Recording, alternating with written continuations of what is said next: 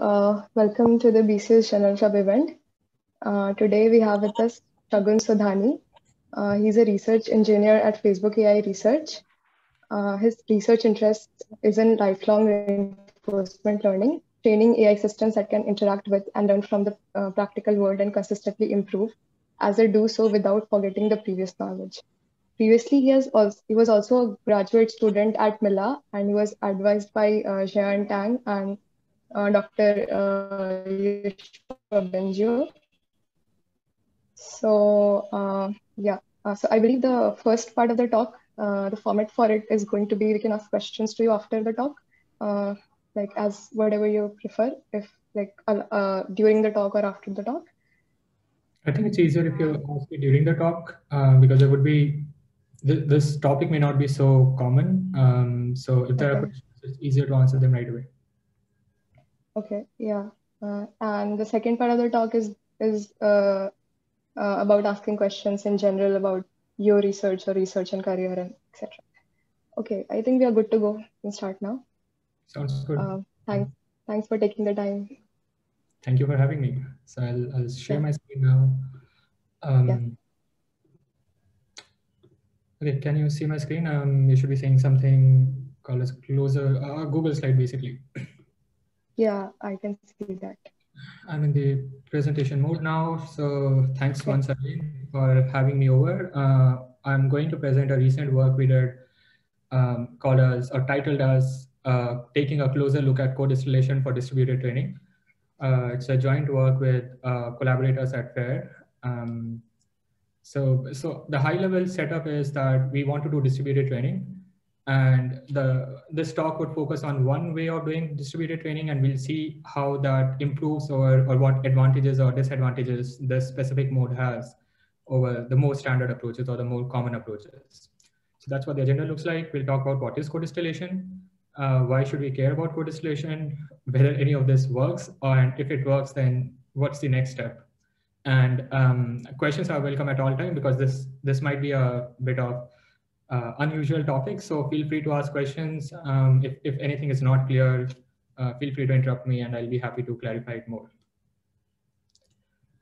Okay, so I'm assuming that people know what distillation is. If you do not, please feel free to raise questions.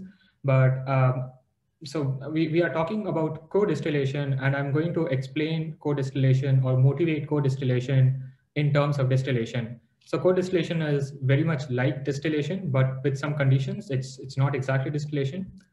What happens in distillation is that we have a big model, a trained model, which we commonly call as the teacher model.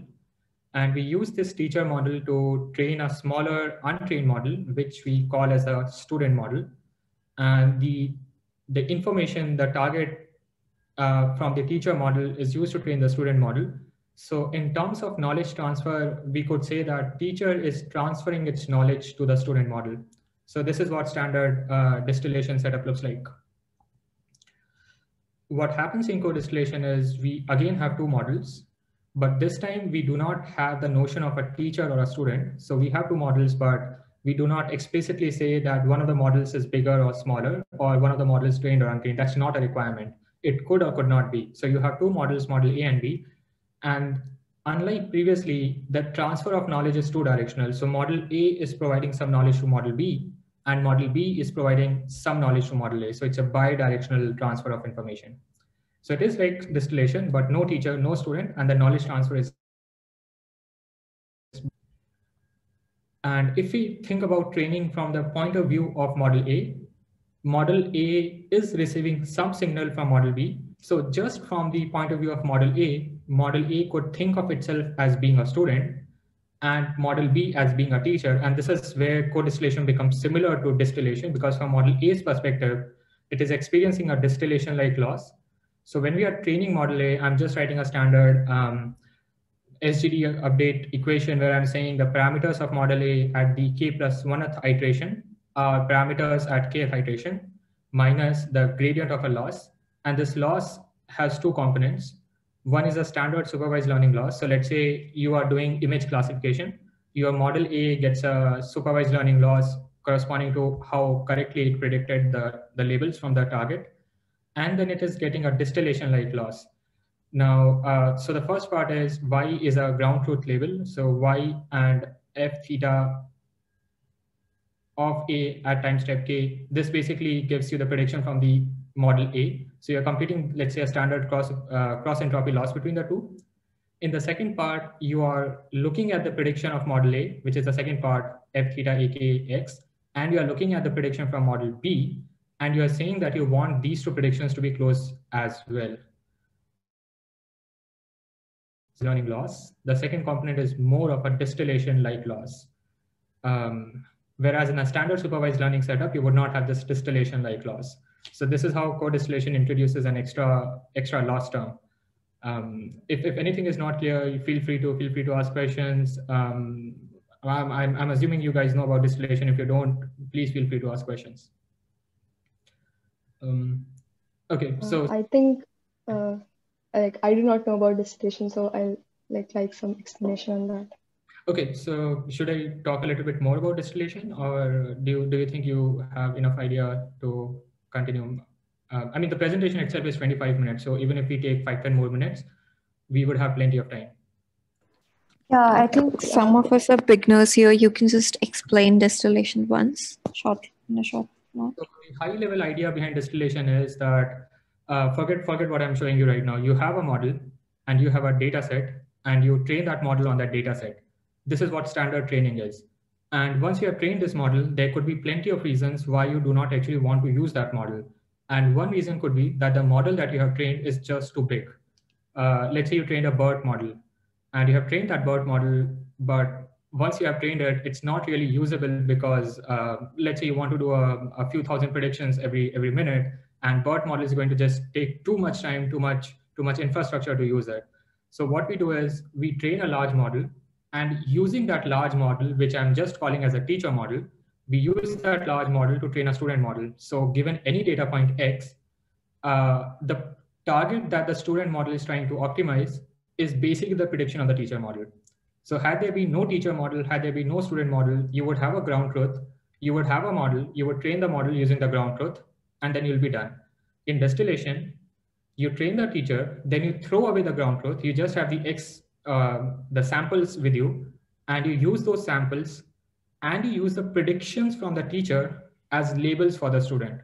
So the student does not see the real ground truth data. It just sees the predictions which the teacher made or the bigger model made on those data points. And then the student model is trained as if the teacher model is the data set. And the reasons for doing it is, well, you may train a big model, but it may not be useful in practice. That's one of the primary motivations for doing distillation. If you have heard of things like distilled BERT is basically a distilled version of BERT, where the teacher model would be BERT, which is huge. And then you'll have a smaller model, which is distilled using BERT. Does that make some more sense? Or is it still very ambiguous as to why this entire notion of teacher student is there? Yeah, I think that makes sense. Yeah. I think we can go ahead from here. Okay. So, sir, I had one question. So why is the distilled BERT model used? Like, what's its application? I understand that we need a smaller model, but like, can you be more specific with regards to its application? Yeah, so let's say just because you can train a bigger model doesn't mean you can actually use that bigger model. Again, to give an example, I think GPT-3 model, if you want to use it for inference, which means you just want the labels and you do not really want to do any training on it, you will need a few hundred GPUs to just load that entire model. And that's not practical. I mean, you can do it during training because training is a one-time job. But every time a request comes, if you need so many GPUs just to process one single data points, that makes it impractical. So the idea is that we can train a powerful model, but that powerful model may not be actually usable in practice because of the amount of infrastructure, the amount of cost that it needs. And in that case, you still want to use that, you want to use that bigger model. So you distill that bigger model into a student model. Probably the question is, why are we training the bigger model in the first place? Why are we not directly training the smaller model? Is that the question? I mean, if our concern is that we would not be able to use it, why do we even care about training a big model? That's my question. Yes. I was just going to ask you. Yeah. So the reason you may want when you have a small model or small untrained model, there's only so much so that that model can learn. So it's equivalent to saying, I'm trying to make a very loose analog here, but probably it would help you understand. Let's say there are 5,000 research papers that you guys have to read. And obviously those 5,000 research papers are all not going to have novel information. So there would be some overlap, some information would be useless, some would be very useful. And then the thing is, hey, one particular student probably cannot read through 5,000 papers. So what we do is we say, hey, instead of one student, probably a teacher would be able to, and again, I'm just making an example, it's a very rough analogy, probably a teacher would be able to quickly skim through them, quickly understand what's relevant, what's not relevant, and use their knowledge to teach the students. So we want to be able to use all the data that we have, but a student model, a small model would not be able to learn on all the data. It would just run out of capacity. You cannot just keep training a model. So it would be a lot easier to train a larger model on a huge amount of data set, but having trained a larger model, we cannot use it. And then we transfer the knowledge to a student model. And it can be, in certain cases, it has been seen that training a small model from a large model works better in practice in terms of validation accuracy or test accuracy as compared to training the small model directly on the raw data. Actual empirical gains, it's not just a thought experiment. You can see empirical gains by doing distillation. So model trained with distillation would work better than a model which is not trained with distillation. So there are actual gains to be achieved here. Shagun, we have a question in the chat window. Okay, how do I go to the chat? So yeah, I can tell you the question. Yeah, so the question is, this can be used to get a smaller, faster classifier.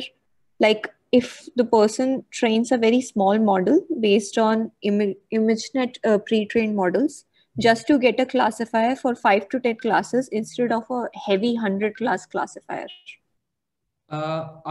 Yes, it can be done for that as well.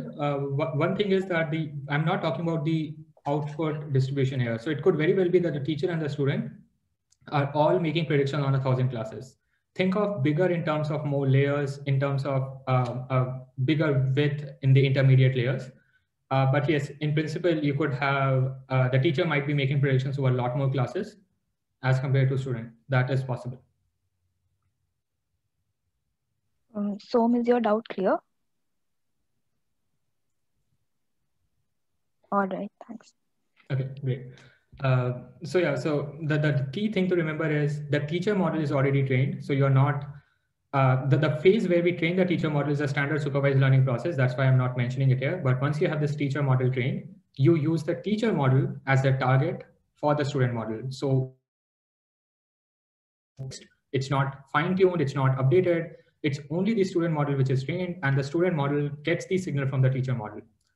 Whereas in co-distillation, first of all, there is no teacher, there is no student. Both the models, well, one of them could be trained, could not be trained. There is no such restriction.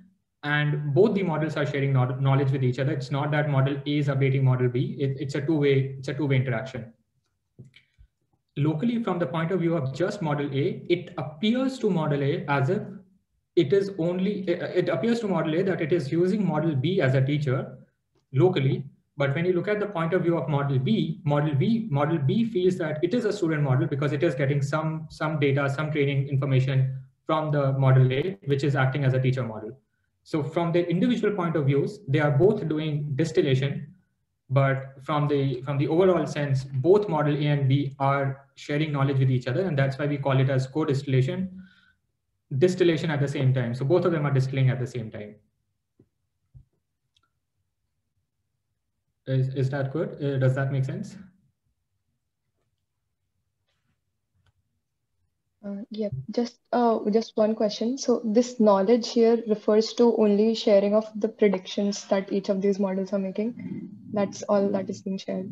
Yes. So I would not even use the word prediction. It's like model A is producing some representation, and that representation can of course be predictions, but it's in general some representation, output of some layer. It can be an intermediate layer, it can be the output layer, and it is transferring, or it is providing that representation, that embedding of vectors, that let's say 100-dimensional vector to model B.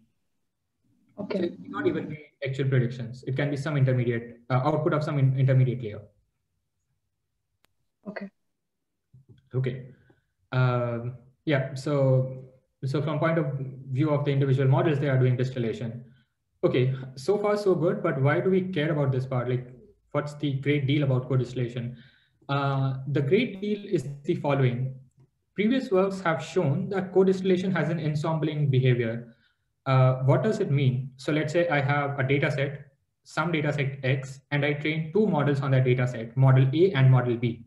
And during testing, during inference, I create an ensemble of models. So I have model A, model B, and during inference, I would use both the models and I would average out their predictions to have the predictions from the ensemble. So this is case one. Case two is if you use co-distillation, that is during training, if you are co-distilling A and B, as I shown earlier, and after training, you just keep one model, either A or B, whichever one you want, and you compare their performances. So in case one, you are comparing A plus B, and the second case, you are just comparing, on the other case, you just have A. So when you compare the performance of A plus B without co-distillation with the performance of A, only A with co-distillation, the two setups perform similar. And this is interesting because we know generally ensembling is it's like a free trick. You use ensembling, you get good performance. But in this case, co-distillation trained models can do it even without using an ensemble. And it can again be an interesting thing because doing ensembling has a cost. Every time a new request comes in, every time a new data point comes in, you have to run two models or n models instead of just one model. So ensembling has some overhead. It is a bit expensive. Whereas with co-distillation, you get similar performance without actually having to use multiple models during inference. So does it give a sense of why co-distillation might be a better alternative to ensembling, or maybe a useful alternative to ensembling?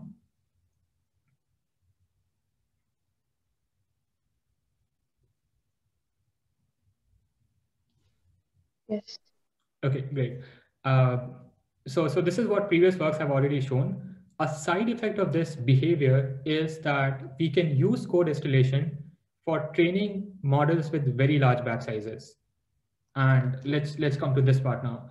So I'm going to assume that you guys know nothing about large-scale batching. So I'll try to break it down a lot and explain it. But if there are any questions, feel free to ask them.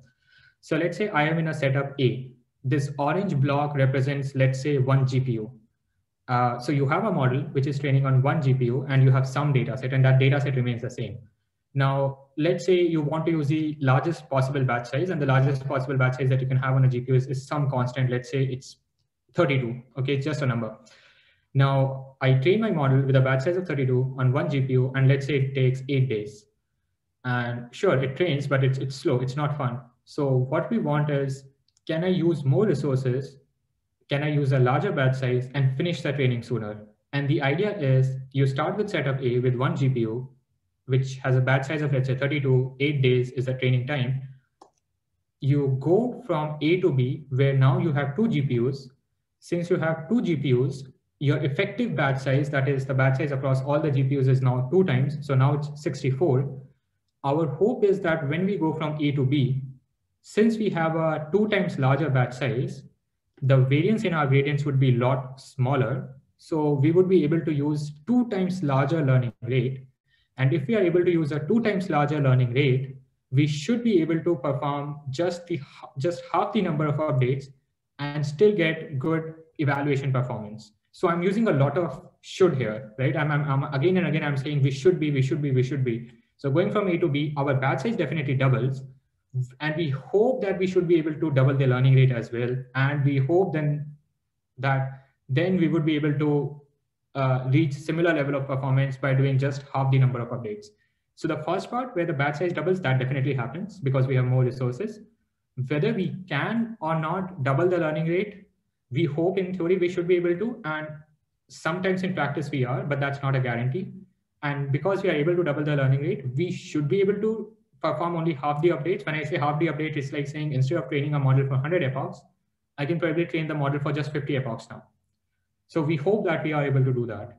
And in practice, it works. It works to a reasonable extent. So going from A to B, suddenly, by using 2 times more resources, my training time has come down from 8 days to 4 days. And that's a big win. And that's one primary reason why we want to be able to do large batch training. The caveat is that the performances should still match. If the performance goes bad, then it's useless, then it's not good for us.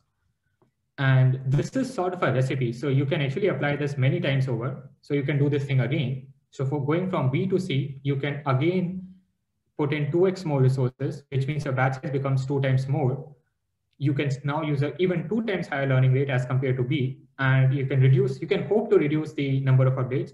So we started with 8 days, we went to 4 days. Now we are hoping that our training would finish in 2 days. And yes, in theory, you can keep doing this as many times as you want. But after a point, this breaks down. And what do I mean by this breaks down is when you apply the trick again, when you double the batch size, you hope to double the learning rate, you perform half the updates, the model actually performs worse. And a real life example is, for example, when we are training ImageNet, we have the mini batch size on the x-axis, and on the y-axis, we have the validation error. So obviously lower validation error is better. Look at each data point on the x-axis. As I go from 64 to 128, I double my batch size. My evaluation performance after convergence remains pretty much the same. And this goes on all the way from a batch size of 2,000 to 4,000, 4,000 to 8,000, even that is good. When I'm going from a batch size of 8,000 to 16,000, my performance gets bad, and it actually gets worse and worse from there on. So I can use this trick, but I cannot use this trick all the time. There would be a point after which the scaling large batch size trick breaks down, and then we cannot do anything from that point. Does it make sense so far?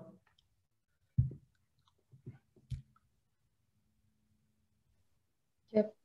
Okay, so this is what we want to fix. When we were going from C to D1, we saw that this cannot be done in the sense of we can obviously do it, but our performance suffers a lot. Can we do something else? Yes. Instead of doing, if you see D1, I have 8 GPUs all training on one single model. And this is just an example. I'm not saying it breaks down at 8 GPUs. I'm just showing an example.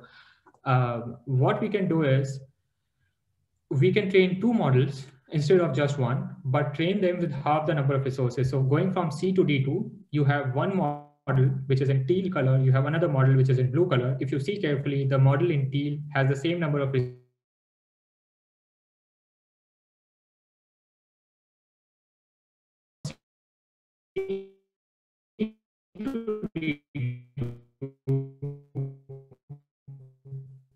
We are using 2 times more resources, and what works have shown is while doing just half the number of updates. And to show it in terms of a table where we look at the number of GPUs and the number of updates, setup A, let's say n GPUs, we are doing m updates per GPU, you get n cross m updates. B1, we double the number of GPUs, so the number of updates per GPU becomes lower, and number of updates per GPU is what decide how quickly the training finishes. So overall, the number of updates remains the same, but we are doing half the number of updates per GPU, so the training finishes, ideally it should finish in half the time. In the previous work, they double the number of GPU, but they do not reduce the number of updates. So we have to do the 2 times number of updates, and we do not see any speedups. But in this work, we show that when you double the number of GPUs, you can reduce the number of updates by half. So B2 is similar to B1.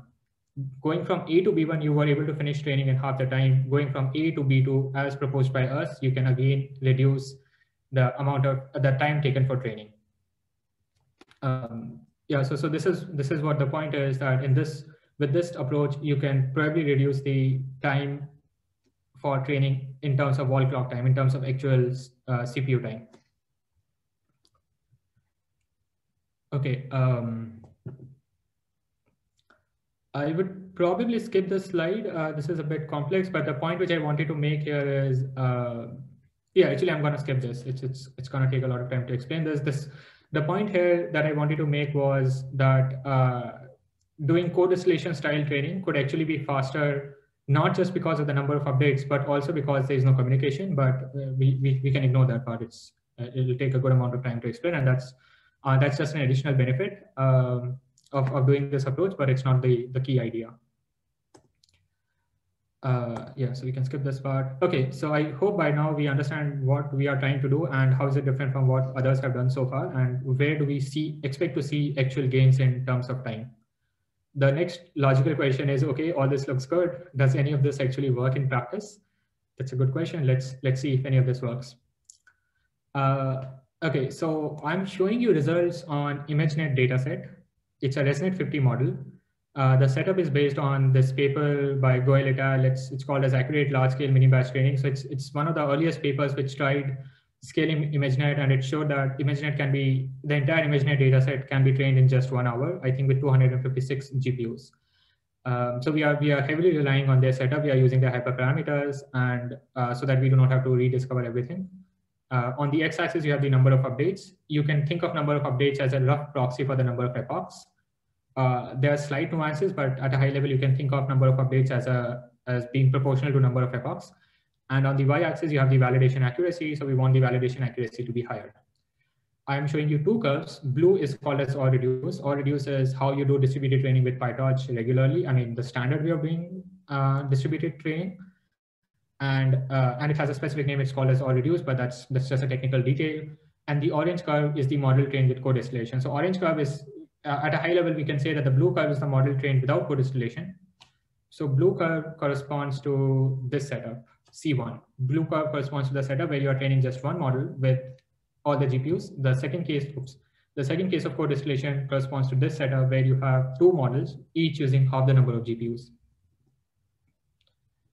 Going ahead, yes. So when we just try it, we see that it does not work. In fact, it works quite bad. I think there's a gap of almost 1% accuracy, validation accuracy. It's not good.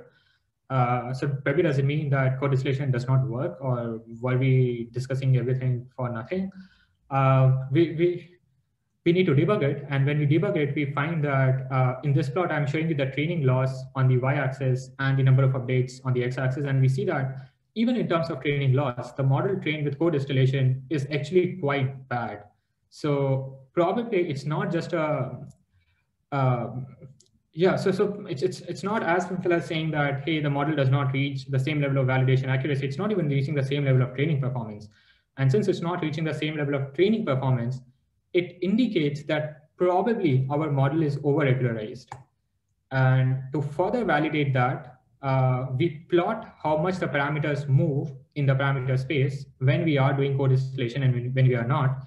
So the value on the y-axis is a rough approximation of distance covered by the parameters in the parameter space. And obviously, the more you move around, the less regularized you are. And we can clearly see that the model trained with Codistillation is exploring a lot slower or a lot smaller part of the parameter space. So this just validates our hypothesis that Codistillation has a regularization effect, which needs to be fixed. And we fix that. And once we fix that effect, I show you the performance once again on the ImageNet dataset. It's the same as the previous one with one big difference that now we have reduced the L2 regularization. And now we see that the 2 performances are very close to each other. And that's a positive sign. And yes, we are still not outperforming OR-reduce, but it's very close, and that's a very positive sign. If we try it on a ResNext 101 model, which is a lot larger model, but still on the ImageNet dataset, we see that the Codistillation setup actually outperforms the OR-reduce setup.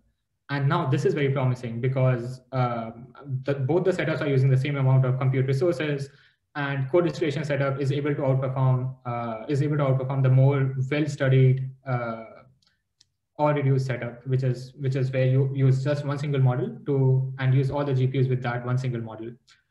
And yeah, as you can see, all the models are doing same number of updates and everything. So this is very fair setting.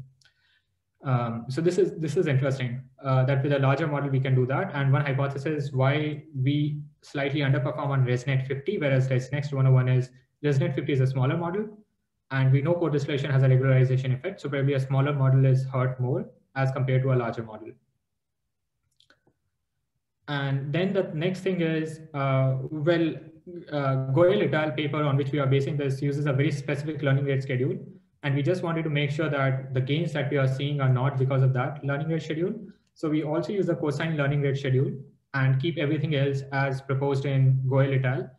And in this case, we see that even on a ResNet 50 model, where we were earlier performing worse, our co-distillation setup outperforms the or reduced setup.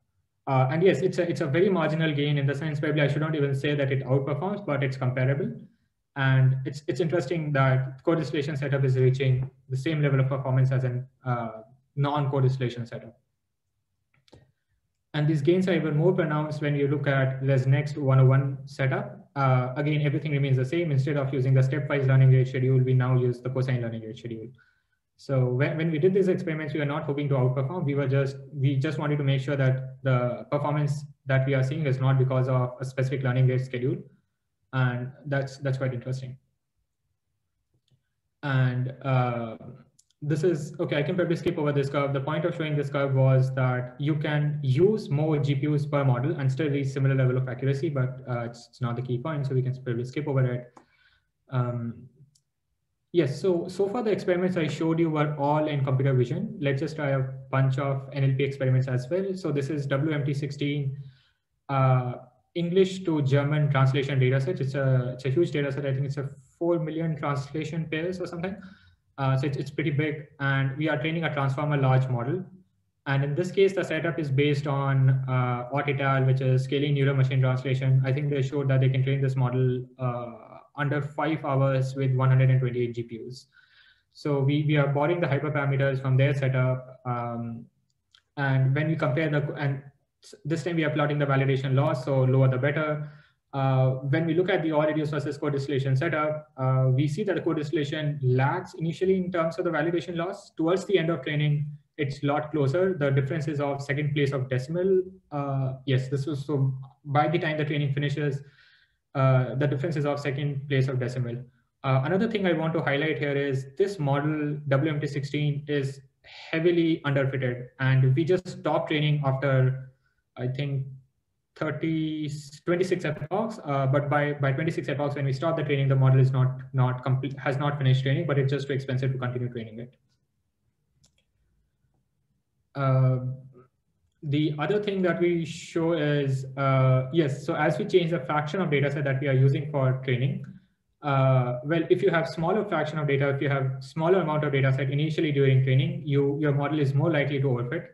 And the regularization effect of co-distillation helps you in the sense for lower amount of data, your co-distillation model performs better because it's not overfitting that easily. And maybe the point of showing this plot is that regularizing effect can actually be helpful depending on how much data you have.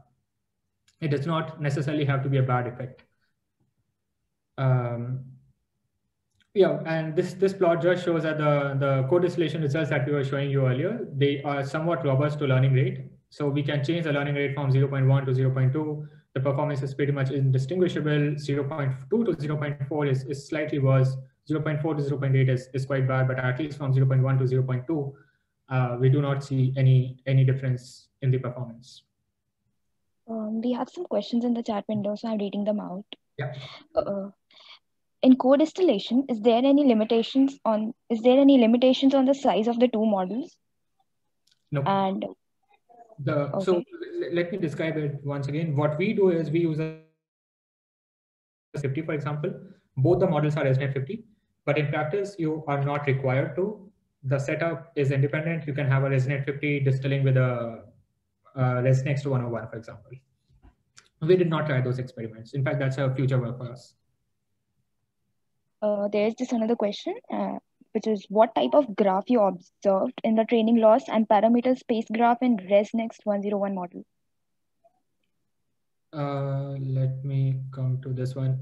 So the ResNet 50, so this is ResNet 50 without applying the regularization fix.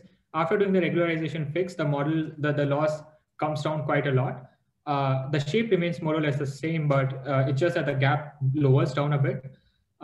It does not, co-distillation training loss does not outperform or reduce training loss, and we are not surprised because remember the model with co-distillation is optimizing two losses.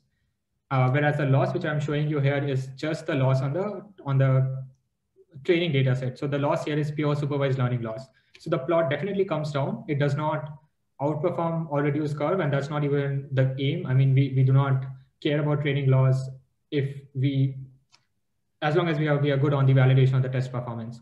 So that is one part. The same thing happens with the next 101 model as well. The training losses are a lot more similar, a lot more closer, but they are not the same, and all reduce has a better training performance, and that's expected. That's not a problem. That's not something we are optimizing for anyway. I do not recall rerunning this experiment with Resonate 50 after doing the L2 fix. Yeah, I do not recall how the shapes look like, so I do not know. Sorry. Okay. I guess your doubts are clear, Pramod and Shashank. So let's continue. Okay.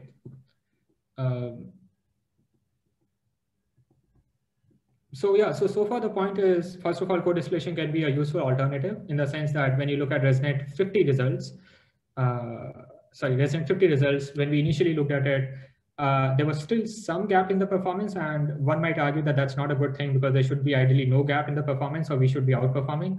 Our point was to show that co-distillation can be a viable alternative.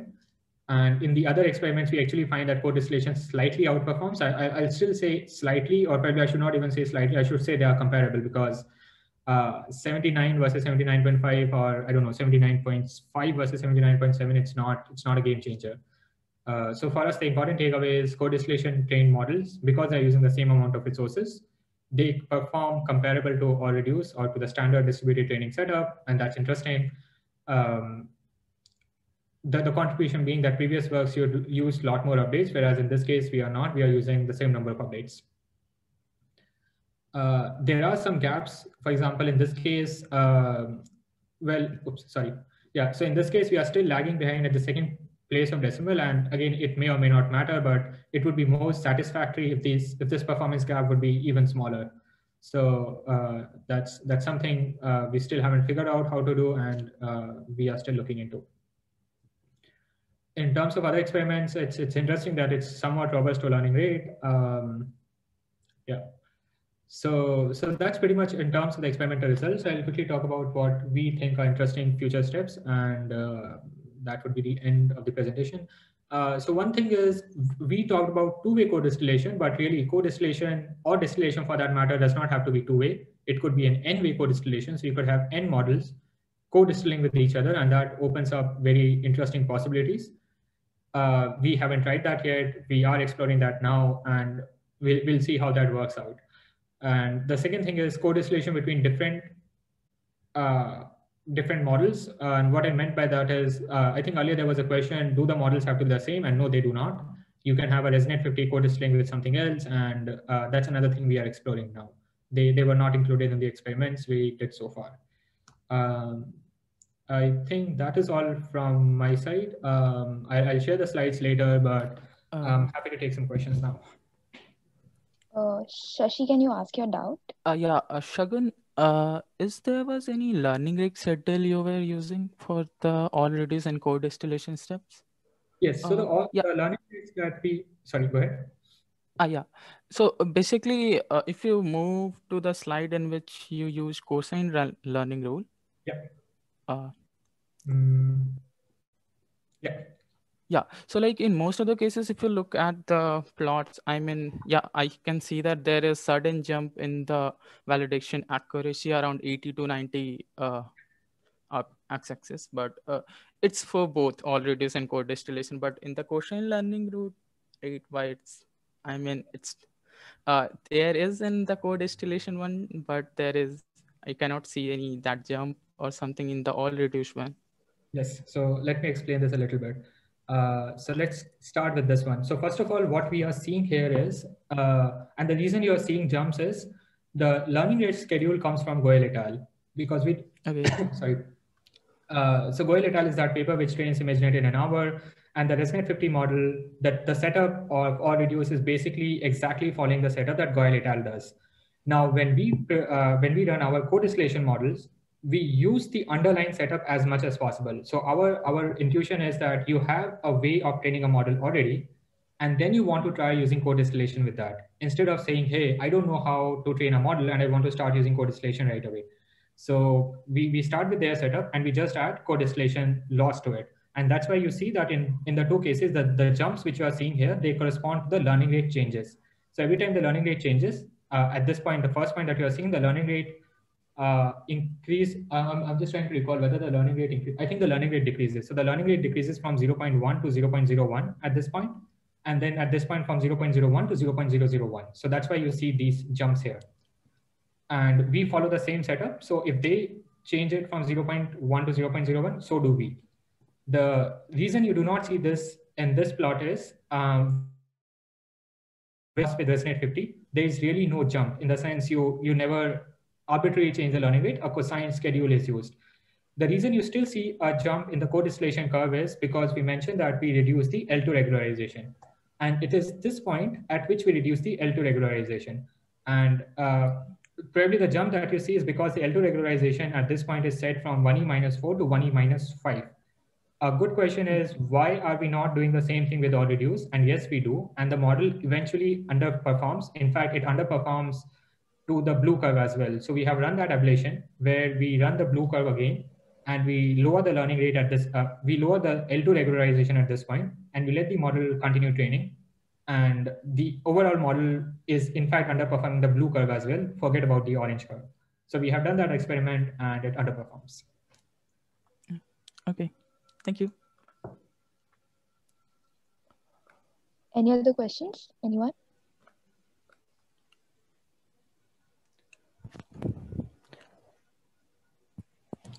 One more question from my side. Did you evaluated any adversarial robustness of model trained using co-distillation? Why would adversarial robustness? You mostly mentioned in the very beginning that distillation step happens to get better, accuracy for the validation case, right? Basically, when you use any teacher model to train student model, right? Oh, okay. You mean the distillation phase itself, this phase? Yeah. So that could be probably because of maybe some kind of generalization the student model is getting from the teacher model. No, let me not to kill your kill your idea, but the point is, the reason we do distillation is, let's say you have web scale data, you have I don't know, you have the entire web corpus, and you want to train a small model, let's say a transformer with just 3 or 4 layers. That sorry, that model would just overfit way too quickly. That model would just not be able to what's the right way? It just would not be able to ingest all the information that you're providing it, right? Like your models have finite capacity, your models have some size and they have some finite capacity. The benefit of training a larger model is your huge humongous model would be able to use all this large amount of training data that you have, which a smaller model would not be able to use. So the benefit of using this just cannot, you cannot, it's like saying, hey, I'm giving you an MLP or one layer MLP. Can you start training it on an ImageNet? Yes, you can, but obviously ImageNet data is too much for the MLP to handle. So it's that's the bigger motivation. Adversarial robustness, I haven't thought about that perspective. It may or may not be relevant, but really that the training distribution and the testing distribution are not adversarial. So for example, all the results we are showing, it's coming from ImageNet. Yeah, I do understand. Okay. Okay, great, thanks. Hello. I just wanted to side. How was your experience working under Dr. Yashua Benjio? Okay, we can definitely come to these things, but because the reason is, if we are done with the questions on the slides, I can at least turn off the slide and actually look at people. So I'm happy to answer that, but let's first go through the questions related to the slide. And if there are no more questions, I can just turn off the slide and stop sharing the screen. So it would be a lot easier to interact when I can see you guys. Okay. So adding to his previous questions, there have been some previous works which show that distillations can be used as a defense against adversarial attacks. Okay. So I was just like adding to his question, I was thinking whether you had done the same kind of study with co-distillation also, and whether. In fact, it's interesting that you brought up. I did not even we were not even thinking about that perspective. We were thinking of how to scale models. If you have some interesting references in mind, feel free to put them on chat. I'd be happy to read them. But this was not even something we were thinking about when we started the project. Okay, sure. Thanks.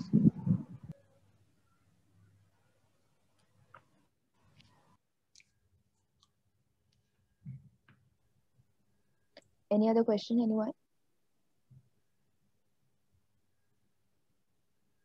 Okay, so I can probably stop sharing my slide deck. And how do I do that? Okay. Yeah. So can you not see my screen now? Yes, we can. Still can? Okay. Okay, this is the one maybe. Okay, now you cannot.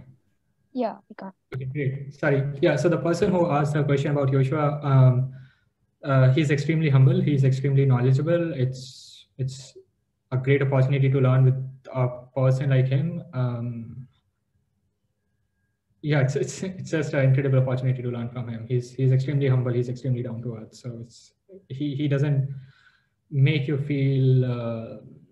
You do not feel that pressure. It's very easy and very comforting to talk to him.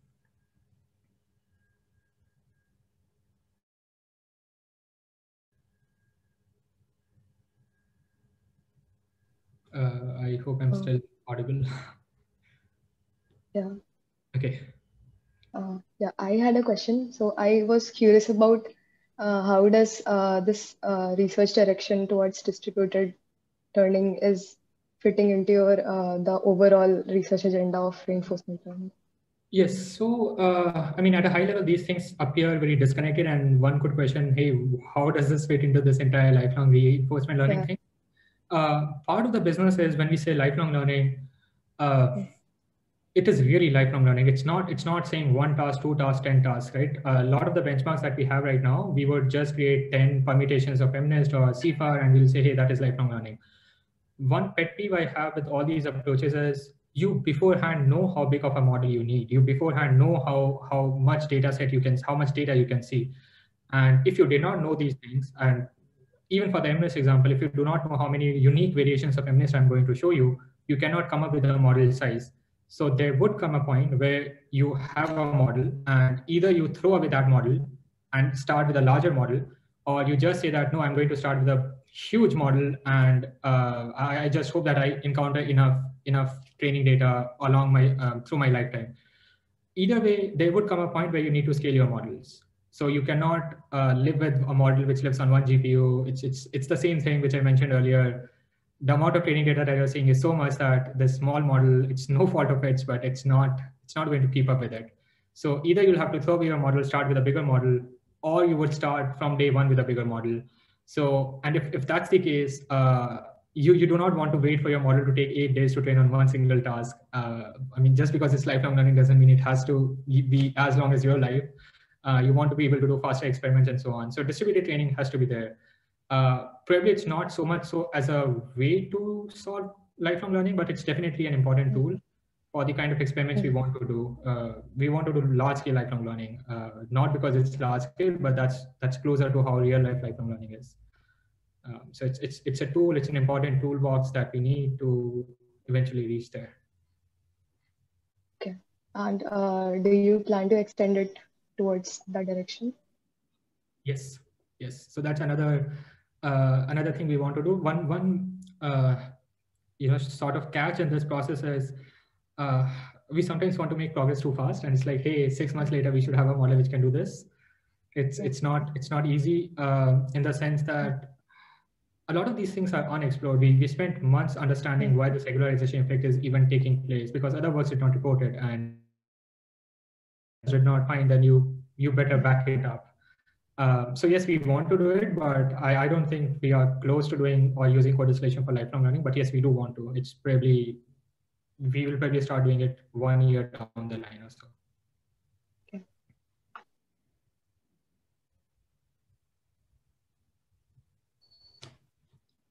Okay, there's some question. Now I can access chat. Could you please walk us through how you ended up at FAIR? Could you give an idea of how much computational power you have at your disposal? The second part is a bit difficult to answer. Computational power depends a bit on the kind of projects you want to do. how did I end up at FAIR?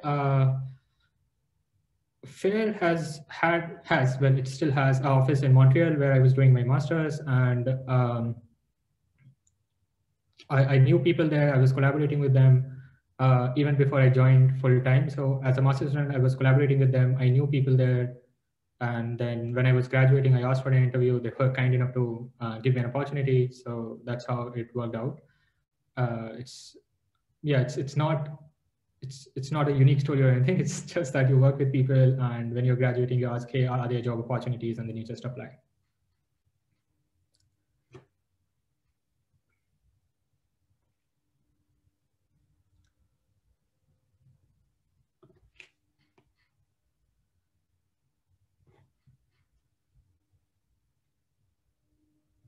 Are there any other questions? Feel free to ask stuff. And of course, if you have any criticism of the research, I mean, the point is not that what we're doing is perfect or anything. For example, the adversarial robustness thing, which was mentioned, we didn't know. I didn't know it, so it's useful to have these kind of pointers. We'll at least explore them and see how that works. So if you feel free to send them my way.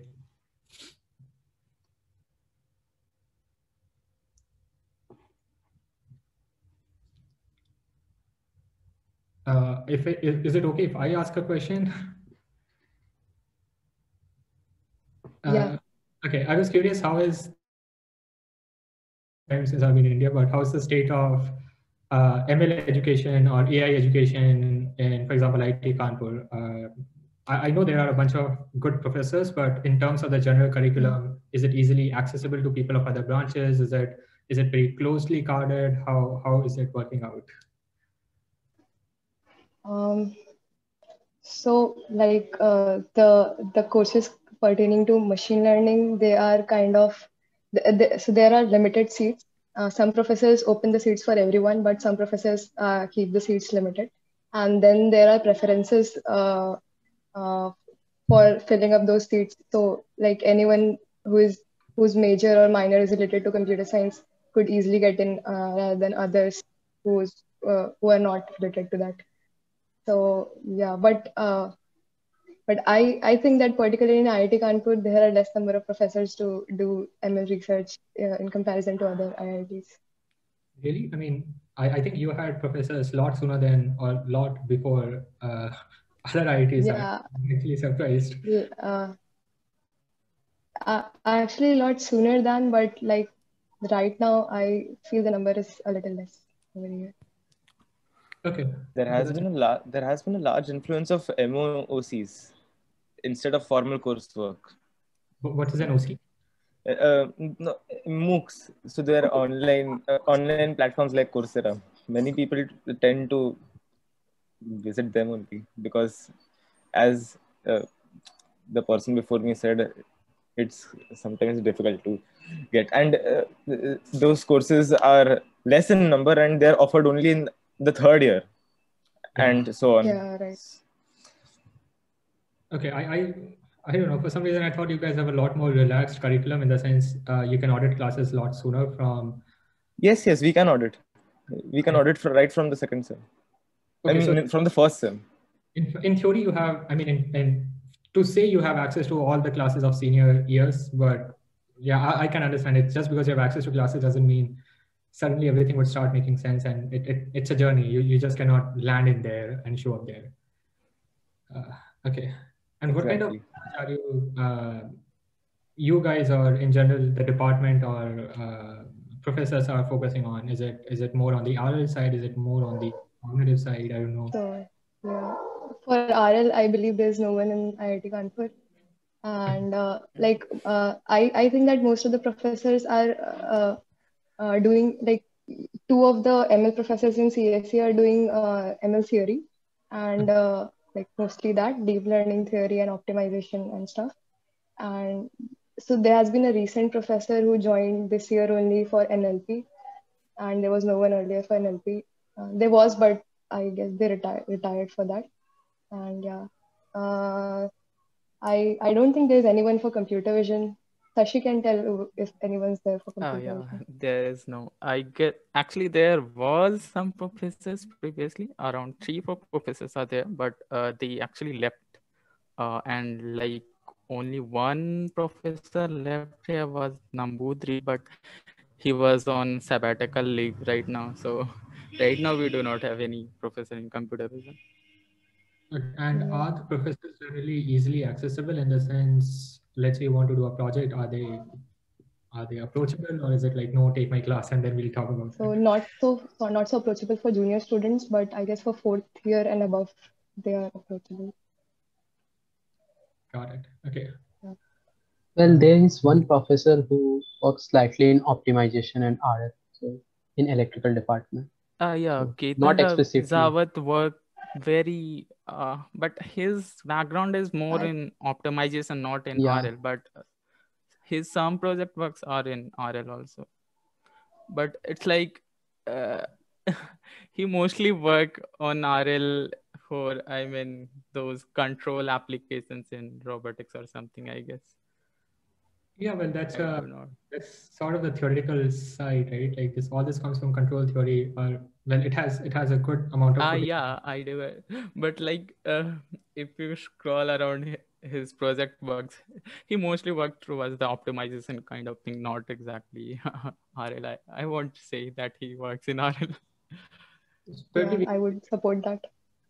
Sorry, I was just saying, probably we can say he works in RL, but not deep RL. Is that a more I would say that it's a side research. It's just a sub theory project in the overall theory he's doing. Like that. Okay. Yeah. Interesting. And you guys have this 1-year BTP system, right? Where you can be interning while you're doing a BTech project or something. No. I guess BTP is only for the mech department. For other departments, it's only semester projects. Under UZP, we do take a UZP for only one semester. It's not 1 year. Okay. Okay. 1 year Also, BTP like projects are given for mechanical only. I mean, it's different for different departments. Okay. Got it. Like I was curious about your journey to ML research and how it started, how you got interested. Yeah, so when I was graduating, there was no ML course. The only ML course the most ML course was in artificial neural networks, which was all old school stuff, taught by an electrical professor. So when I was graduating, big data was the big thing. 2013, 14, 15, that was the time when big data was like the hype. And yeah, I had basically zero ML experience. I worked in Adobe Research for 2 years. I don't recall exactly, but yeah, approximately 2 years. And there I got exposed to some of these ideas. The first ML book, which I honestly or properly read, was what's his name? The Kanan book,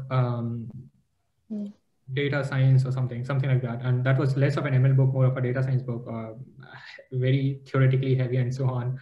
But that was when I realized, okay, there's this thing. And so at Adobe Research, I got an opportunity to work on those things. That was interesting. After that, I came to Montreal for doing my master's. I started with graph neural networks. I tried a bunch of things and I never stayed to one area for long. So I started with NLP, then I did graph neural networks, then I did RL, then I did lifelong learning. Now I'm doing lifelong learning for some time, though. I mean, for example, the project I described, it's not lifelong learning. It's going to be lifelong learning in a long term. That's what my journey has mostly been. Adobe Research, Masters, followed by FAIR now. One thing which has changed in the way I think or used to think is earlier I was going for very short-term bets, which is like, hey, this thing looks very interesting. Let's try our hands at that, and that's a good thing. That's an interesting thing. But having long-term bets is more important if you want to make long-term progress. So short-term bets. New technology comes, new fields come all the time, and that's good. You should know about them, but you should have a high-level research direction. And by high level, I'm really talking about years. I'm not saying 1 month, 1 year. I'm probably talking about a time window of 4 or 5 years. So you should know after 4 or 5 years, this is the kind of things that I'm focusing on. In fact, think of these things as mini PhDs. I mean, I don't know how many of you want to venture to a PhD or not, but let's say you join a company or a so think of your plans as doing a 3-year or a 4-year PhD, which doesn't mean that you leave the company after 4 years, but it's like you have a long-term goal, and every once in a while you're reevaluating your position in terms of, hey, how meaningful this goal is now, and is it not meaningful? If it's not, what's the new goal, and so on. It's very easy to get into this comfort zone, right? Like, for example, if you sign up for a PhD, 4 years, you are guarded from everything in the sense of you're not going anywhere for 4 years. So it's very easy to get into this mode. So yeah, so that's one thing which I've learned over this, that don't get into the comfort zone. People around you are not just waiting for something to happen on its own. They are doing things. You need to be doing things as well.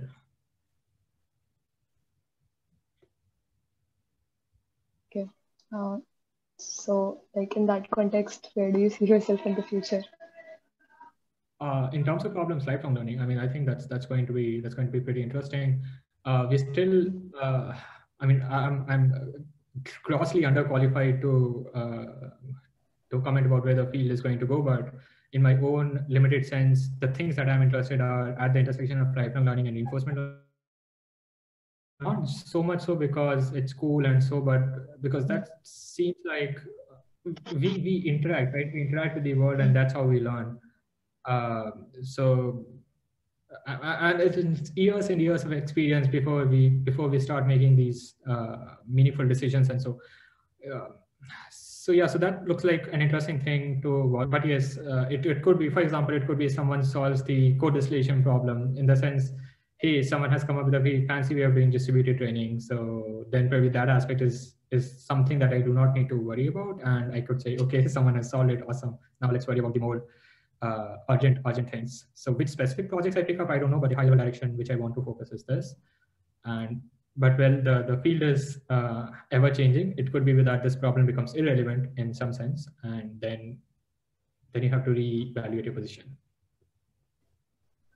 Makes sense. How many of you are planning to apply for grad schools or so, or planning to join research orgs or something? If you have thought about it. Yeah, I think I am planning to join. Okay. Are you guys Me also. this year itself, or would you do it next year or so? This year. Okay, Yes, so you guys know that there are a lot of initiatives going on right now from US universities to evaluate profiles and so on. So make sure you take benefit of it. Yeah. Okay. Yeah, that's one thing which is a lot better now as compared to before. Earlier, the resources and the kind of opportunities were limited, and it's not that I'm complaining. I'm just saying you guys should take benefit of it because they exist now. Yeah, you should benefit from it as much as you guys can. That's there, but although there's an exponential increase of number of applications that go for this ML field. To be clear, I'm not saying your life is easier in the sense that you have more resources, your life is easier. I'm just saying that there is a lot more awareness. When we were applying, when I was applying, when my classmates were applying, we had a rough sense of, hey, admissions are difficult, but we did not know how difficult. And it's good that people now know how difficult it is, because graduate studies is not the right thing for everyone. It depends on what you want to do, right? Like I'm not saying one thing is better than others. Something suits you more than other. And if you spend a lot of time, energy, and then you go to a school that you don't enjoy, probably it's not. It's a fast-moving field. If you do a PhD at a place where you're not interested, yeah, you're probably wasting your time. So the fact that these things are being talked about now, these things are more explicitly known now, it's a good thing. But of course, it doesn't cut down the competition. The competition is crazy. No questions about that. What do you think of the AI residency programs as compared to, say, doing a master's degree at the university for 2 years or something like that? See, it's about what you are looking to achieve in the end. One way to look at it is, at least in Canada, for example, if you want to do a PhD, you need to have done a master's. And I don't know how it works in US or Europe, but this is what has to be done in Canada, right? So if you are talking in terms of, hey, I want to do a PhD in Canada for whatever reason, you better do a master's, because otherwise, because you need a master's. I should not say you do master's over residency, but you need a master's. So that's one hard constraint. The other thing is, residencies differ by companies as well. Some companies do residency because it's a cool thing to do, and some do it because they generally care about providing the solid research experience and so on. So you have to figure that out as well. In the terms of, are you doing residency because you already understand machine learning and so on, you want to be doing you want to be working on very difficult ideas or very innovative ideas, or do you want to do residency as a way of breaking into the field? So that's another thing that you have to consider. All residencies are not equal, basically. Some residencies focus more on more senior people, some focus more on beginners, some focus more on diverse candidates, some focus more on the candidates who just graduated and who just finished their undergrad. For example, MSR's program, I don't know whether they call it a residency or not, but MSR India has this research associate thing, I think. Fellow. Research fellow, okay, yeah. And I think they focus specifically, and so did Adobe, if I recall. Yeah. On the No. Okay, I'm not being in touch with so many people now, but certain programs would focus on certain kind of and they also focus on things like what you want to do after your residency. So if you want to, for example, join the company, probably certain residencies do not make sense for you because they explicitly want you to go back to academia. So you have to consider all these things. But yes, in terms of experience, probably a residency experience could be a lot more meaningful because in residency, well, it depends. Do you like taking courses? If not, probably residency is going to be a lot more fun for you, because as masters, you have to take courses. Sometimes Indian courses are not even counted in US. So what that means is you would probably have to go back and take a data structures course again, even though you would have done that in your undergrad. And that depends on university. University, I'm not making a blanket statement, but there are things like this where you'll have to take courses and so on. And if you don't enjoy that, probably residency is going to be a lot more fun. If you enjoy classroom studies, then probably master's is going to be, or PhD is going to be a lot more fun. Thanks. So yeah, consider all these. Not an easy answer.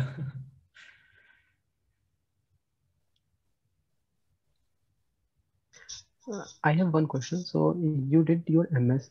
So why didn't you go for a PhD and just for a MS? I think the problems that I'm interested in, well, you can do a PhD, right? But I don't know. I didn't feel that strong need to have a PhD as a way of solving those problems. In the sense, I care about the problem, and that's why I said if someone else, for example, solves a distributed part of it, I'm happy. In the sense, okay, you have made my life easier, and now I can go to the other part of the problem. So problem solving is what is more interesting for me, what is more important for me. If that means I need to do a PhD, probably I should. When I made that call, I did not feel that I need to. It could be a right call, it could be a wrong call. But the reason of making the call was, hey, I care about the problem. I don't care about I don't care about the degree so much. So if I'm at a place where I still have a reasonable opportunity to solve the problem, I'm happy with that. And again, it could be a wrong call. I'm not saying I made the perfect decision, but I was emphasizing more on the problem which I want to solve and less on how exactly I solve it. So maybe PhD is a way of solving it. Maybe there are more ways. Maybe PhD is not the only way to solve it. And those were some of the factors I considered.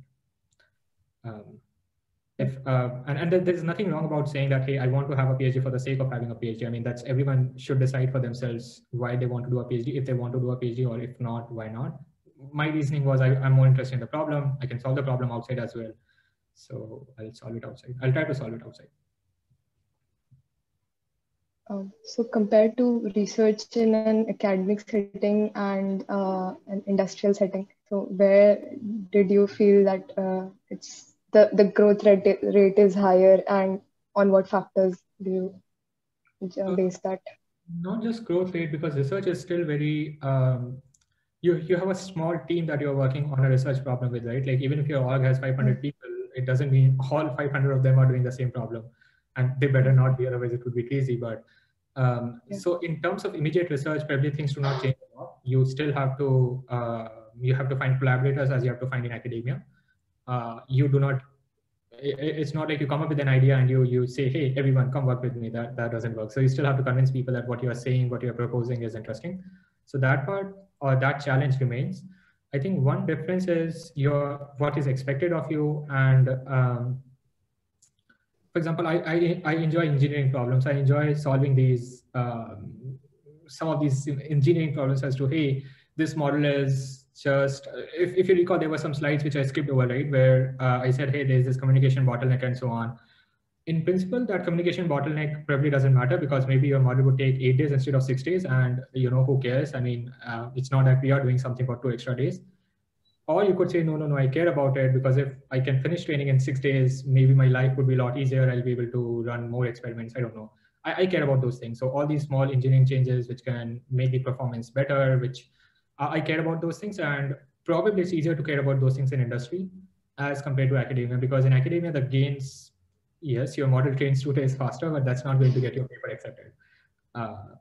Very often not, unless it's an algorithmic advancement and not something of, hey, this was a wrong, I don't know, configuration parameter, I into it and I fixed it. So I care about the engineering part as well, and that is what I enjoy working at FAIR. Of course, in a PhD you can do the same. It's just that probably a lot of people around you would not care about it, so it might feel irritating.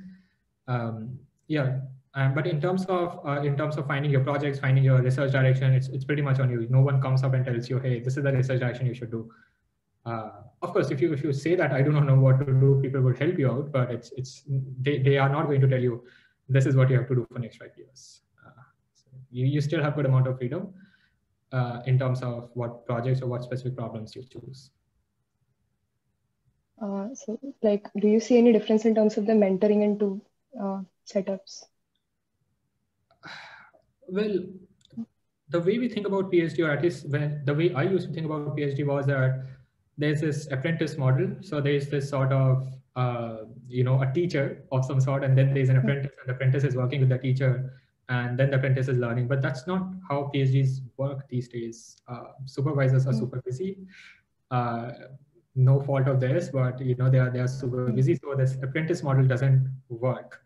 And a lot of times, you are solving problems on your own, and then of course they are there to help you out and guide you, but it's not the way, at least I used to think. It's like you meet them every day or something, and that's not how it is. So in that sense, I wouldn't say one is better or worse. It's about the specific people you are working with. Some people are more flexible, and then you can for example, book meetings with them whenever you want. Some are more rigorous, which is not a bad thing, but they would say, hey, before you book a meeting, you should send out an agenda. They want to know what they're going to discuss. And that thing happens in academia as well. Your supervisor could be very particular and say, look, I want an agenda. I want to understand what you want to talk about so that I can actually contribute something. So that depends on person to person. I don't think academia is better or worse for that aspect. Okay. One thing which I realized is I enjoy working independently, in the sense it's not like I avoid people, but even if if my colleagues are saying that they want to meet once a week, I'm fine. If they say want to meet twice a week, I'm fine. If they say they want to meet once a month, I'm fine. So probably one good thing is I do not get stalled in the sense, hey, I need to discuss the next step, and unless I've discussed the next step, I do not know what to do. So that's one thing that works in my favor. But for a lot of people when starting, that's actually one thing I should recommend you. You guys should do at least 1 year industry before you go for your graduate studies. Not because industry is any better, but you should have experience on both the sides. Committing yourself for a 5-year program or a 4-year program, it's a big decision, and just having 1 year of industry experience, even 1 year of industry experience, gives you a good sense of what matters in the industry or not. And of course, if some of you have decided never to go to industry and you want to be professor, then probably it would not be so useful. But if you're more like, hey, I want to go to industry once I've done my PhD or postdoc or something, I would suggest 1 year of industry experience.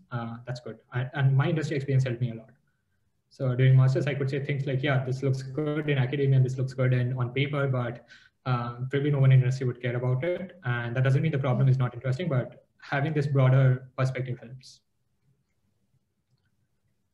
So yeah, so if some of you plan to come back to industry after PhD or masters or whatever, you should spend some time in industry before starting.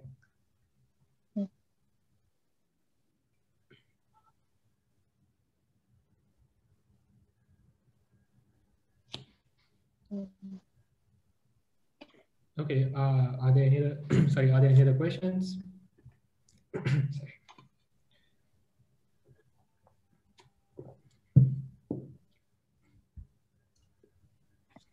Are there any other questions?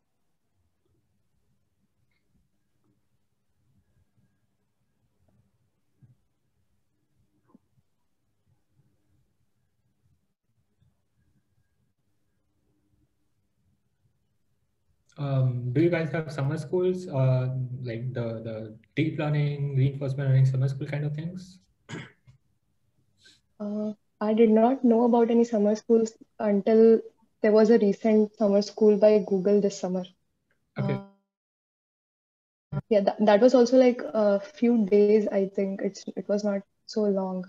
So yeah, I if there are, I am not aware of them. Probably because I like search a lot for opportunities. So I did not find it. I believe that it doesn't exist in like here. Okay, but you guys can actually suggest for the summer schools which are happening remotely now. Sorry. So for example, CIFAR does a very good summer school every year. It's called a CIFAR DLML summer school. I can just probably write down the name. And now that it's remote, I mean, the slides are anyway available after the school. That is the summer school where I got introduced to RL. I mean, I knew what RL is, but that is where this is the summer school after which I actually started doing RL, and I enjoy RL a lot.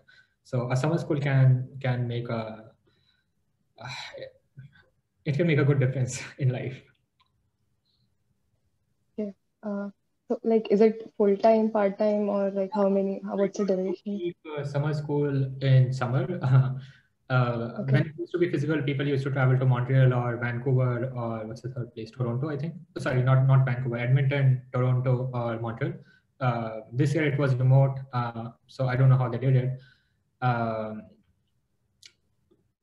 But the good part is the slides, the content is super accessible. I mean, it's really a summer school. It's like they are talking about advanced sessions, but those are separate sessions, and you clearly know whether that session makes sense for you or not.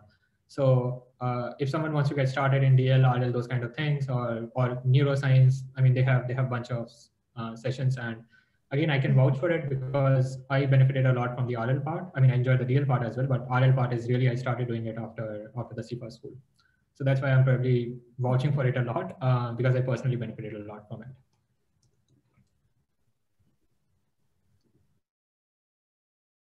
Thanks, Shagun, for taking time off and asking and answering our doubts.